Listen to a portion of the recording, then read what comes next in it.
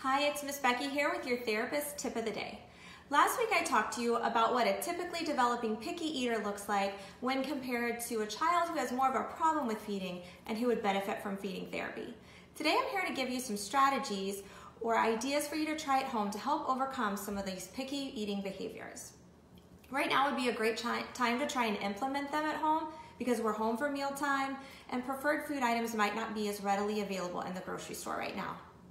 The first strategy I always give to families is to schedule your meal and snack times. Children thrive on routine and their bodies get used to eating at a certain time. If you can serve meals and snacks at the same time or generally the same time each day, their body gets into a routine and they are hungry at those times.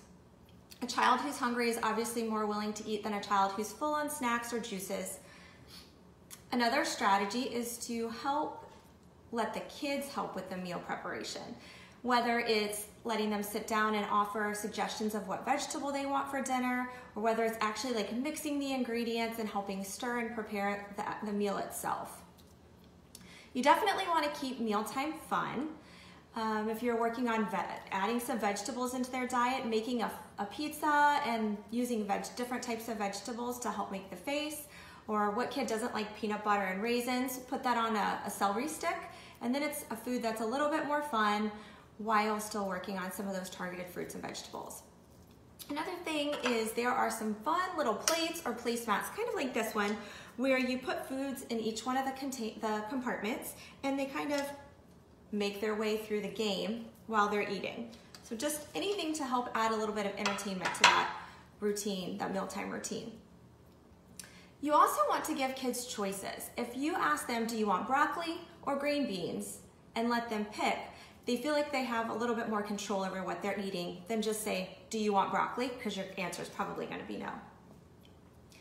One of my other favorite things to offer or suggest to families is a tasting plate. You can get a plate like this at the dollar store. I like it to have several different compartments to it, and you're going to put different fruits, vegetables, crackers, dips, anything new or different into each one of the compartments. And you kind of pass this around the table and everyone in the family tastes some things and tries a few different things. You can talk about how the foods taste, how they smell, what they feel like, just to kind of get them familiar with some new foods, and it takes the pressure off of it's on your plate and you have to eat it.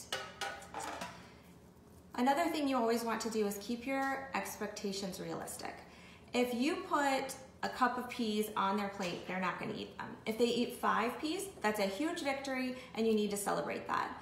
The more you expose them to the foods, like every single day or every few days, the more comfortable they're going to become with them. One last thing that I have found kids really like, and it really kind of gets them more comfortable with foods, is food play. And this is when you don't have the purpose or the mindset that they're going to eat these foods. You're just trying to get them to interact with the foods, to become more comfortable with them. You might take a toothpick and have them see how many peas they can poke on that toothpick. Or you might give them a little spear of broccoli and have them paint with ketchup using the broccoli. So the more comfortable they are and familiar they are with the foods, down the line the more willing they will be to try it.